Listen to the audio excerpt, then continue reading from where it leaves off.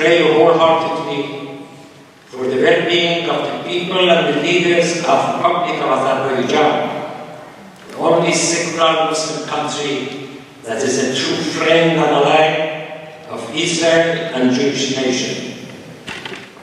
Thank you for attending this special event. As you might know, Azerbaijan, there is a town named Qirmizeh, or Red Town. This town is believed to be the only all-Jewish residence in the world that exists outside of Israel. Tonight, this program is meant to be an educational program, so that we, as a congregation, as a community of Jews, will become more aware of the world issues and those issues related to Azerbaijan.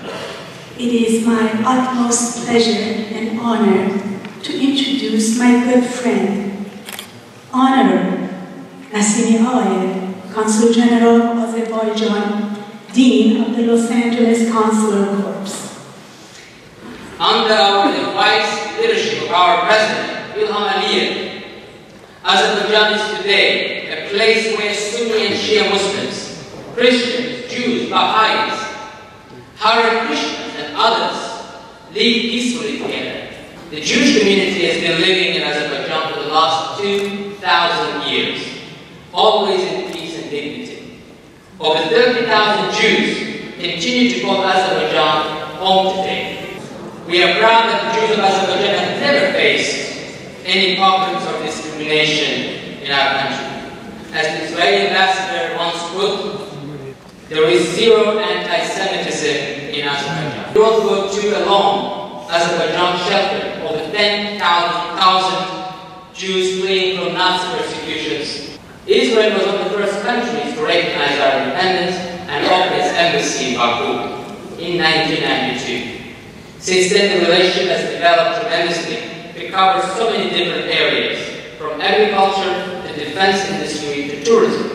Azerbaijan is proud to provide around half of the oil Israel imports. The bilateral trade during the last few years has been measured in billions of dollars. We show every day to the entire world that it's possible for Muslims and Jews not only to live peacefully together, but also be friends and brothers to each other.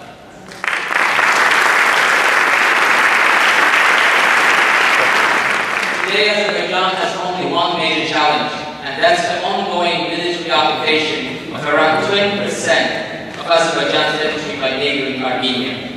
When Azerbaijan was weak, in the early years of its independence, Armenia attacked and invaded a large portion of our nation. As a result of this undeclared war against Azerbaijan, over 1 million Azerbaijani civilians were expelled from their homes and lands, both from Armenia and the occupied territories of Azerbaijan. These people are still refugees and internally displaced people and are not allowed by Armenia to return to their homes. We appreciate the support by Israel for Azerbaijan's territorial integrity.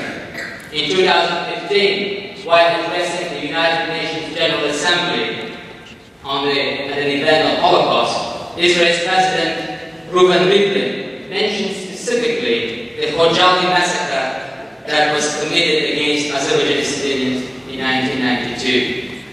We have here tonight two survivors of that massacre, Durdana Alayeva and Ceyhun Alikbar.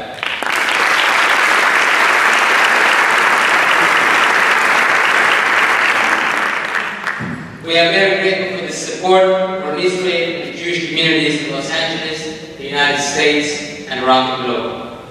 Azerbaijan wants peace. Azerbaijan wants its refugees to be able to return to their ancestral lands. And we are very much working on our end to make it happen, to achieve peace. I'm sure one day, and that day is not far away, we will see both Azerbaijani and Armenian communities in the Karabakh region that's under occupation at the moment, living together side by side, peacefully, as they did for many centuries before. Thank you.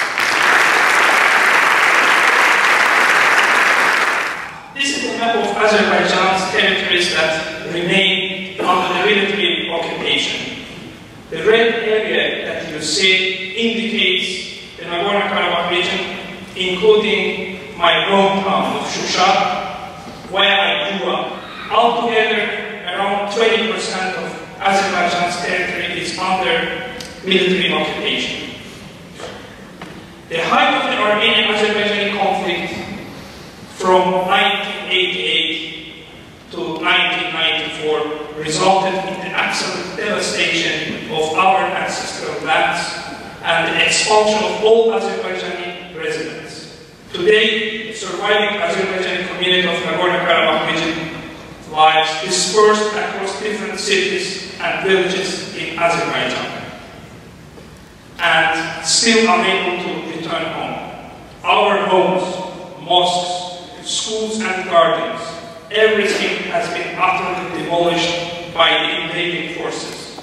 The Nagorno-Karabakh region where I grew up has been traditionally famous for its carpet-making school, producing carpets that have adorned many palaces across Europe and reflected in many famous European paintings.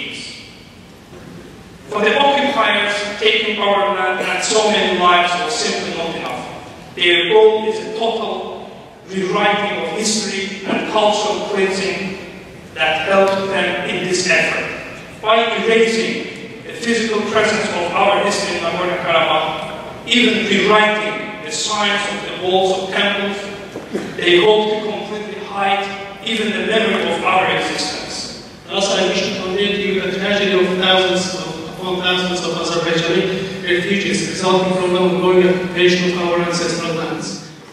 The blue mark you see near the border with Armenia shows the location of my ancestral village in the heart of that fascinating nation.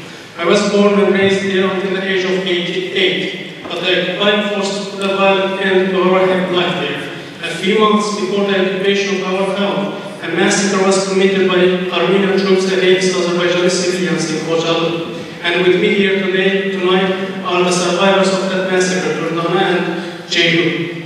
Müsaadenizle gördüğünüz gibi insanın katil olduğu en pis vəhşilikləri, işgəncə, düşərgələrində görmüşəm.